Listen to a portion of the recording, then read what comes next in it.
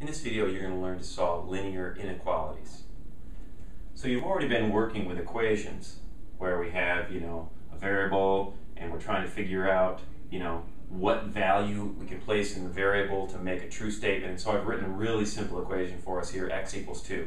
So the value that we're going to need to make this a true statement, or the solution to this equation, is just going to be one value. We need to place a 2 in there for x so that we have the true statement 2 equals 2. If I was to graph this, it wouldn't be very exciting, but on the number line I could graph that solution. Here's 2, and the only value that's going to make this a true statement is 2 itself, so I would put a solid dot there. So now what we're going to do is we're going to kind of transition from solving equations, things that have equal signs in them, over here now to inequalities. And inequalities, we're going to have these less than or equal to, less than or equal to, greater than or equal to signs in where our equal sign would go. Okay? So here I have a statement x is greater than or equal to 2. So values that are going to make this a true statement, there's going to be many values that are going to make this a true statement. 2 obviously would make it a true statement, because then we have the statement 2 is greater than or equal to 2. Well, that's a true statement. We could also put larger values than 2 to make this a true statement, like 3, 4, 5. We could put decimal numbers in there, 2.45, that would be a true statement. We could put fractions in there, 3 7/8. I'm just making up numbers, but anything basically that's larger than 2. So if I was to graph the solution set now we're no longer talking about one value as our solution. Now we're talking about a whole set of solutions. If I was to graph this on the number line,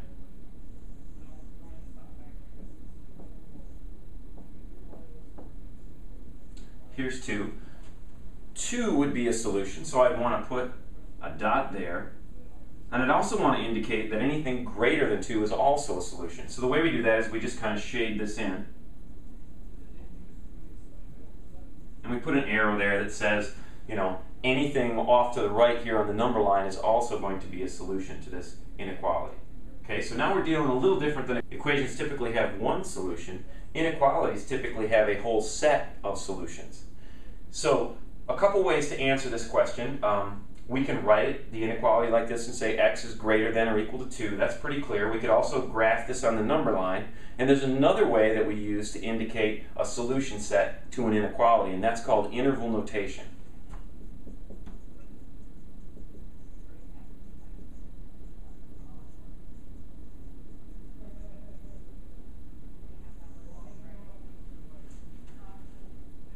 So in mathematics, we're always interested in kind of coming up with the most efficient way of describing a situation. And so interval notation really makes a nice, quick, efficient way to describe a solution set to an inequality. And so let's take a look here. So what we want to do in this interval notation is we want to create this interval here. We're going to have 2 values in this interval. And in those values, I want to have kind of on the left side the smallest possible value that's a solution. And then over here on the right side, I want to kind of indicate the largest possible value that's a solution. And interval notation kind of mirrors the number line. Smallest on the left, largest on the right. So if I'm looking at this statement, x is greater than or equal to 2, the very smallest value, or left-hand value in my interval, is going to be 2. Now, the very largest value that could be a solution to this is infinity. I mean, this keeps going on. Any number that I can think of that's bigger than 2 is going to be a solution. So on the right side, I want to just have this infinity. So there's kind of my interval here to the solution set, to this inequality, is it starts at the lowest end, 2, and goes off to infinity. Now, I want to indicate in this interval that 2 is part of my solution set. Since x is greater than or equal to 2, we want to indicate that it's also part of the solution set. And so the way we do that, the notation that we use, is we just put a bracket around anything that's also included in the solution set. Now, infinity is kind of a vague number, and we can't really put our finger on infinity. So we don't want to try to include infinity in our solution set. So if we want to show that we're not including something in a solution set, we use just a parenthesis on there. And so here's the interval notation that describes a solution set to this inequality. At the smallest, it can be 2 equal to 2. At the largest, it can go all the way off to positive infinity. And again, since we can't really put our finger on infinity, we're not going to include that in our solution set. The reason that we have interval notation, you might be thinking, why? This is pretty simple. Why would we have this?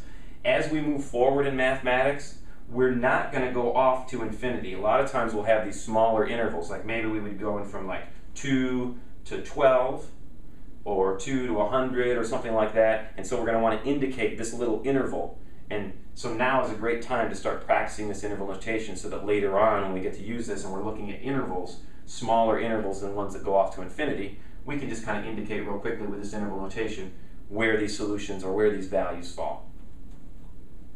So when we go to solve linear inequalities, we solve them exactly the same way we solve equations, with one exception. And I'll get to that in just a second. But for right now, we're just going to solve this equation, or sorry, this linear inequality, the same way that we would an equation.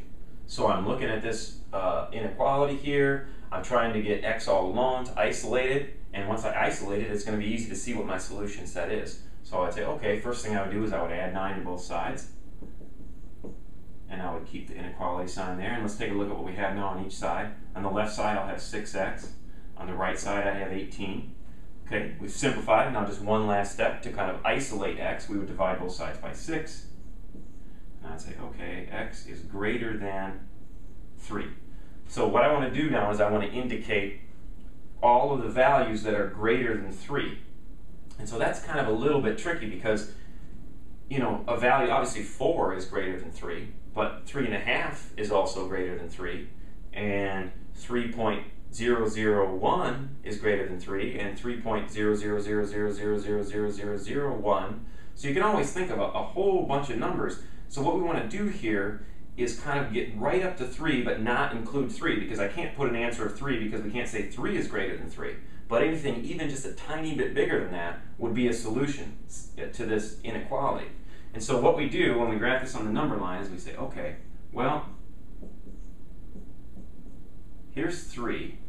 We want to go values right up, but not including 3. So we want to get as close as we can to 3 without including it. And so the way we indicate that is we put an open circle around 3. And then anything that's bigger than 3 is going to be part of the solution set. So I would, again, shade this side and kind of go off now to positive infinity. So that's what it would look like on a number line. Anytime we have a greater than or a less than symbol, we use an open circle to indicate that we're going to get as close as we can without actually touching or using that 3 as part of our solution set.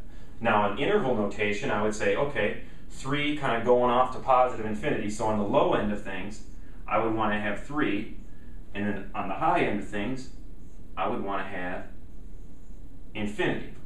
Now, I don't want to include the 3 here, so I would use a parentheses, and that would indicate I'm getting as close as I can to 3 without using 3, and then again, we can't put our finger on infinity, so I would use a parentheses on that one. Okay, I've written another inequality up here. Go ahead and pause your video player and work this problem, and when you get done, hit play to see how you did.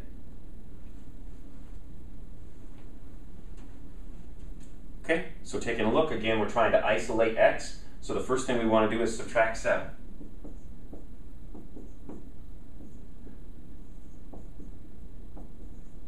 So then we get 3x is less than negative 27. Then divide both sides by 3. Divide by 3. X is less than negative 9. So we want values right up to negative 9, and then everything smaller than that. So on our number line, it would look like this.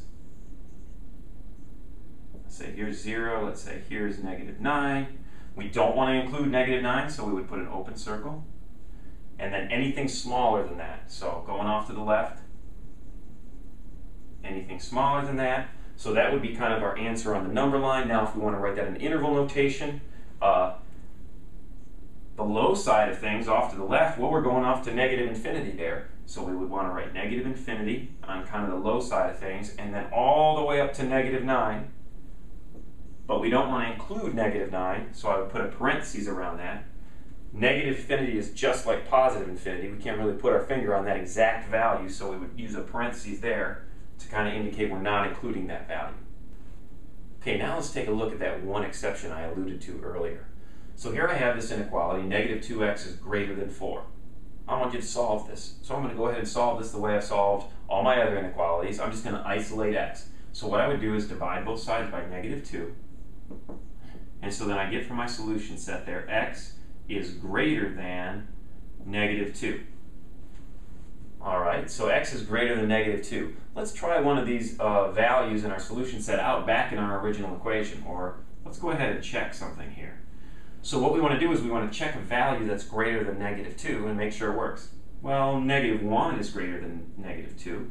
So let's go ahead and check negative 1 back in our original equation. So what that would look like then is negative 2 times negative 1 is greater than 4. Okay, so I'll take negative 2 times negative 1. That's going to give me a positive 2. And so I'll be left with a statement 2 is greater than 4. That's not true. So negative 1 can't be part of the solution set. Let's try another value. Okay, so it says x is greater than negative 2. Let's try a value larger than that. Let's try 0 in there. So let's check another one here. Let's check 0 in our equation here. Let's see. So I have negative 2 times 0 is greater than 4. And so negative 2 times 0 is going to give us 0. And so I have the statement 0 is greater than 4. Again, not a true statement. And so what happens in linear inequalities, we can solve them every single way that we do an equation with this one exception.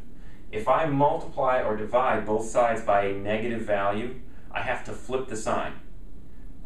Another video coming on that on why we have to flip the sign. But for right now, let's just take a look. If we divide both sides by a negative number or multiply both sides by a negative number, we're going to have to go ahead and flip that sign. So let's take a look here. If I right at this point now, instead of keeping the sign the way it was, I flip that sign. So I notice, okay, I divide both sides by negative. Now I'm going to go ahead and flip that sign. So then I'd have x is less than negative 2, because I took that greater than sign, turned it around, now it's a less than sign. Let's go ahead and look at some values that I would check there, and let's see if those work. So now I would be checking a value that's smaller than negative 2. Well, negative 3 is smaller than negative 2. Let's go ahead and check that. Let's check negative 3 in the original equation. So negative 2 times negative 3 is greater than 4. Well, negative 2 times negative 3 is a positive 6, and so I get this answer, 6 is greater than 4. That is a true statement. And if I check other values that were smaller than negative 2, notice what's going to happen. I'm going to get a negative 2 times this negative value. Like if I took negative 2 times negative 4, that would give me positive 8. Well, that would be a true statement as well. And you'll see that it just continues to work, and we'll keep getting solutions to this. And so anytime we multiply or divide both sides by a negative value, we have to flip that inequality sign, whether it's a greater than, less than, or the greater than, equal to, less than, or equal to signs.